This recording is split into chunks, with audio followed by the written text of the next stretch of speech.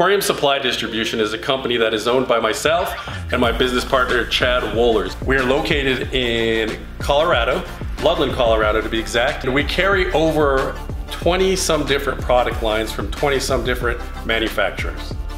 One of our most popular product lines and one of my favorite product lines is Hydrospace microbial products.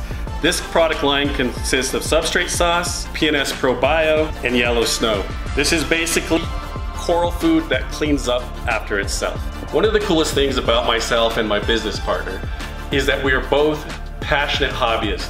We both keep freshwater and we both keep reefs. Together, we have about 50 years experience in this industry. One of my other favorite product lines, and one that is actually blowing up big time in the United States right now, is Higer. Higer basically is a saltwater and freshwater line of products and very, very popular. One of the reasons why I believe that to be is because it's very economically priced, it is very innovative, and it's readily available. If you would like to register your business or store with us, you can register at aquariumsupplydistribution.com. JBJ has just come out with their new AquaZen line, which is dedicated to nano aquariums and nano aquarium accessories.